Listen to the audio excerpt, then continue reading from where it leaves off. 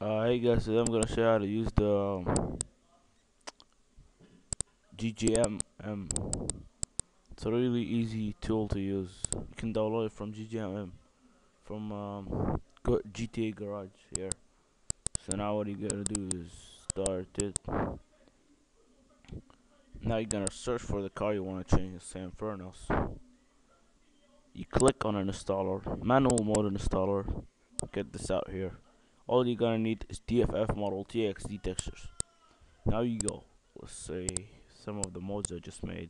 I made this last night, so let's just DFF TXD install. That's all. Now you wait.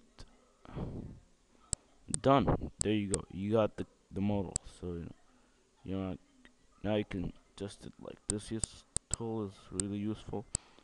You can test the car without installing it, and that's a really cool feature. You can change the colors to whatever you like, just for test, this is about it. You can also do some few things like open the doors and stuff. But I disabled the